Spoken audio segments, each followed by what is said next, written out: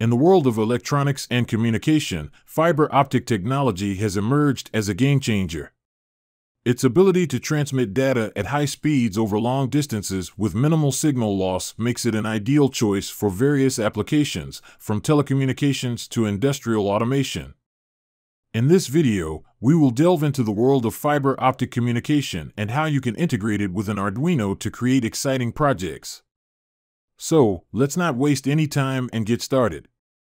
Before we dive into the Arduino integration, let's briefly understand the fundamentals of fiber optic communication. What is the optical fiber communication?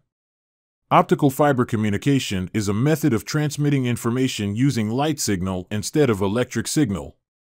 An optical fiber cable is used to transmit these light signals from one place to another. How does optical fiber communication work? Optical fiber signals are transmitted by using pulses of light, which are converted into electrical pulses inside an electronic device called a transmitter. The electrical pulses are then converted back into light pulses inside another electronic device called a receiver. The first step in optical fiber communication is to convert the electrical signals into optical signals. This can be done by sending a signal down an LED or laser diode, or through a modulator that uses an electrical signal to control the intensity of light emitted from a light-emitting diode. Once we've converted electrical signals into optical ones, the next step involves transmitting these optical signals over long distances. This can be done through free space or using materials like plastic or glass as a guiding medium. In the final step, the optical signal reaches the receiver, where it's transformed back into an electrical signal. This conversion enables the retrieval and processing of the original data for various applications. In conclusion, optical fiber communication involves converting electrical signals to light signals, transmitting them over long distances through the fiber, and then converting them back to electrical signals at the receiver. Now that we have a basic understanding of fiber optic communication, let's explore how you can integrate it with an Arduino for various applications. I'm going to use HFBR1414 fiber optic transmitter module, which is manufactured by Broadcom. It is a low-cost, high-power transmitter that is designed for use in industrial, power generation, power distribution, medical, transportation, and gaming applications.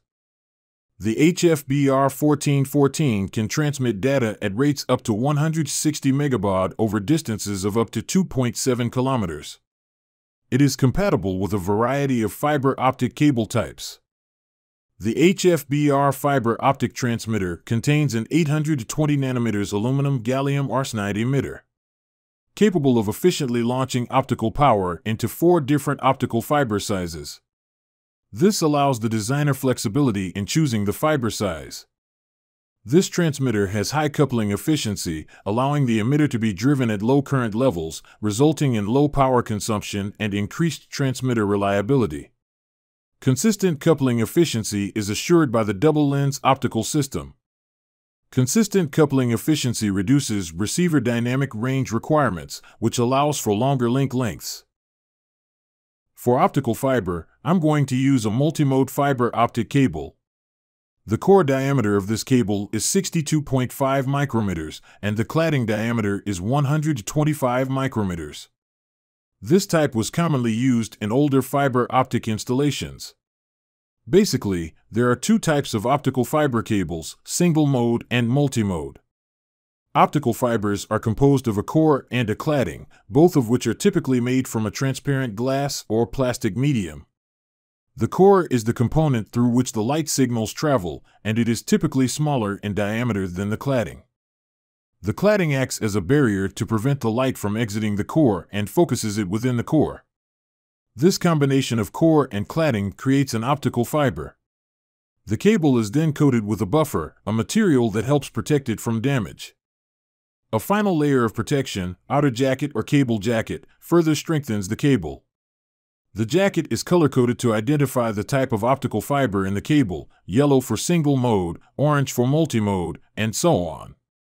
The main difference between the two is the size of the core, with single-mode fiber having a smaller core than multimode fiber.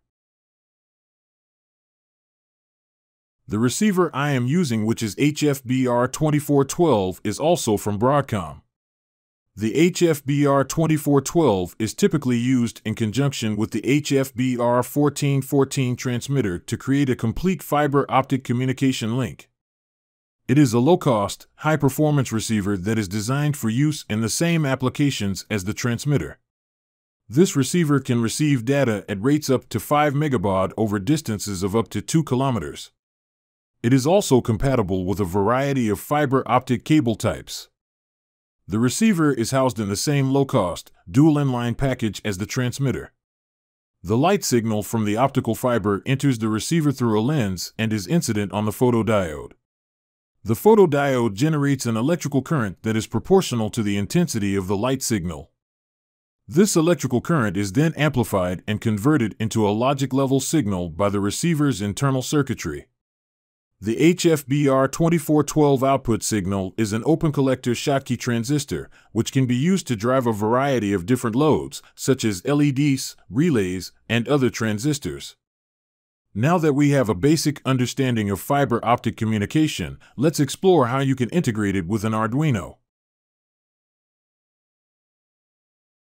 The data sheet of the HFBR series provides a typical 5 megabaud link circuit. This circuit will serve as a reference for our Arduino-compatible TTL drive circuit. In this circuit, resistor R1 is the most significant component in the drive circuit as it effectively controls the current flowing through the LED. It acts as a current-limiting resistor for the LED.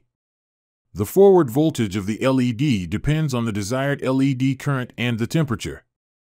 The LED current determines the LED's forward voltage, and generally, higher temperatures tend to increase the forward voltage. The data sheet also provides guidance on selecting appropriate values for the current and the resistor, R1, in the optical link. Let's consider an example. In this optical fiber communication, our goal is to transmit data over a distance of 2,000 meters. The fiber length selection graph provides information for the worst-case scenario where a drive current of approximately 43 milliamperes is required to transmit a signal over the entire 2,000-meter distance. In this case, when you refer to the forward voltage and current characteristics graph, the VF requirement is approximately 1.62 volts. Based on the circuit configuration and a supply voltage of 5 volts, the resistor value R1 should be around 78.6 ohms. This resistor limits the current to the desired 43 milliamperes. For a 1-meter cable, the peak power test table shows the power at 60 milliamperes, with the minimum value being -16 decibel milliwatt peak. This means that at 43 milliamperes of drive current, the optical output power is slightly lower than at 60 milliamperes.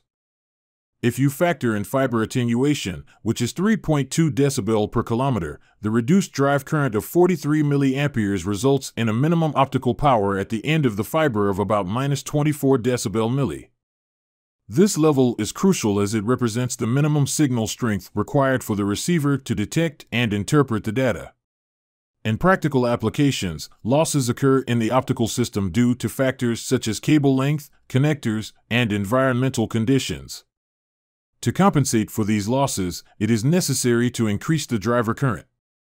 By increasing the drive current, the signal is strengthened to account for losses and ensure reliable reception at the other end. We can create a universal transmitter circuit with slight modifications on the reference design. This circuit is not only compatible with Arduino but can also be used with other embedded devices. The circuit design is compatible with existing copper wire protocols that encode data before transmitting it through the serial communication medium. You can connect data communication interfaces such as UART, I2C, and Ethernet controllers to the transmitter. The circuit now includes capacitors with values of 100 picofarad and 10 microfarad, and the current limiting resistor is now 56 ohms. This drive circuit employs frequency compensation to reduce the typical rise-fall times of the transmitter LED, and a small pre-bias voltage to minimize propagation delay differences that cause pulse width distortion. This circuit has a range of 1.5 to 2 kilometers because, with a 56 ohm resistor, we set the transmitter current to 60 milliamperes, and at this current, it can cover up to 2.4 kilometers. I have successfully tested it over a distance of 342 meters with Arduino UART communication because I have this length of fiber in my workplace. In the reference circuit, a 451 TTL family driver IC is used. However, I plan to use the 452 family IC from the same 75 series. The main difference is that the 451 consists of an AND logic circuit, while the 452 consists of a NAND circuit logic. The 452 is a dual peripheral driver designed for high current, high-speed switching. It's used for memory, line, buffer, lamp, and LED drivers. Let me illustrate the functioning of this IC. Here is its internal logic diagram. If either or both of the inputs of the gate are low, the output of this gate will also be low. As a result, there will be no signal on the transistor's base pin, and it will remain off, causing the LED to turn on. Otherwise, the LED will be turned off because when the gate's output is high, the transistor will turn on, providing a much easier path for current to flow through the transistor rather than the LED. Let's create the circuit according to the design schematic we've modified based on the reference circuit. Connect VCC and ground connection to the 452. Be sure to connect ground or VCC to any unused input channels. If one of the inputs is floating, then the logic gate could be in an unknown state. Connect a bypass capacitor to the VCC pin of the 452 and to ground. This capacitor prevents any power glitches from the 452 from affecting the TTL data input. Place two decoupling capacitors to help filter out noise and ripple from the power supply. Also, place a diode between the output pin of the IC and the connection point of the transmitter to protect the TTL data from reverse voltage. Our drive circuit is nearly ready. Before connecting the optical transmitter, let's test this circuit. Provide the power supply connection to the circuit. Connect both inputs to the ground, and instead of the transmitter, place the LED. Attach the current limiting resistor between VCC and the diode. Connect the LED's anode to the diode and the cathode to the ground. The LED will illuminate because both inputs of the IC are set to low.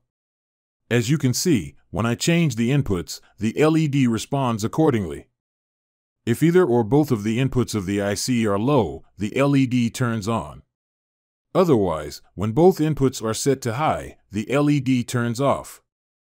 Now, connect a pull-up resistor to pin 1A of the 452 and to VCC. Remove the LED and connect the transmitter instead.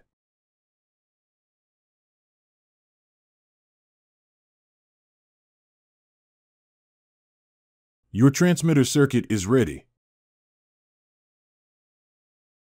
I am using the amplitude shift keying scheme for communication between two Arduinos through this optical link. To implement ASK, I will utilize the Radiohead library. The transmitter Arduino will read the potentiometer values and use ASK modulation to send them through the optical link. The receiver Arduino will then receive this data from the optical link and convert it back to its original form.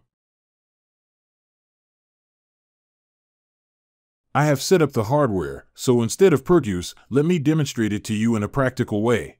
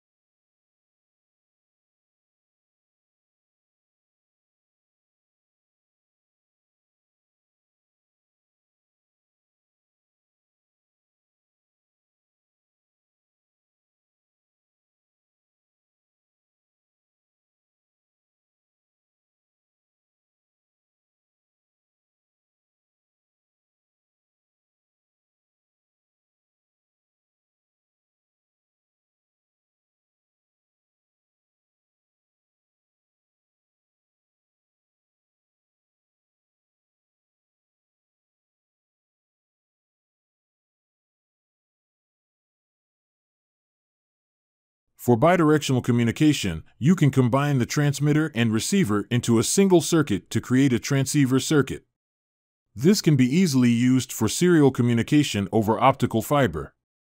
You can implement various schemes such as Manchester 4B5B or 8B10B and interface with other protocols like I2C, UART, RS-232, and RS-485 using this circuit.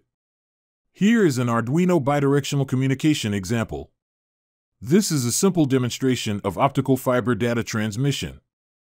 Both Arduinos communicate with each other using UART to control the servo motor and LED brightness with potentiometers. I have tested this circuit's range at a distance of 342 meters with an Arduino. I reduced the transmitter current to 15 milliamperes, and the circuit works fine.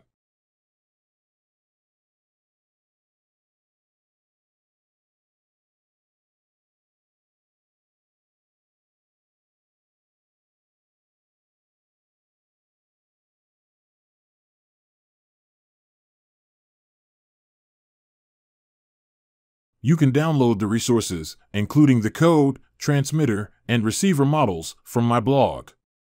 Real-time simulation of this fiber optical link is not possible in Proteus because the SPICE simulator does not offer capabilities for working with or modeling light or photonic circuits. However, you can still use a photodiode and phototransistor with electrical signaling. Optical link simulation model is created using the photodiode DT8811VB and phototransistor Q2N3904 SPICE models with slight modifications.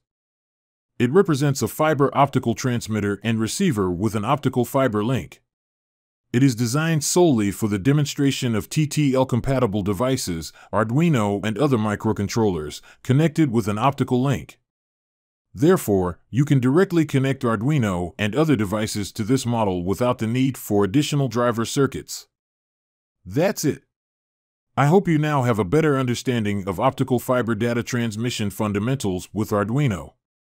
If you have any suggestions or ideas for improvements, please feel free to leave your comments.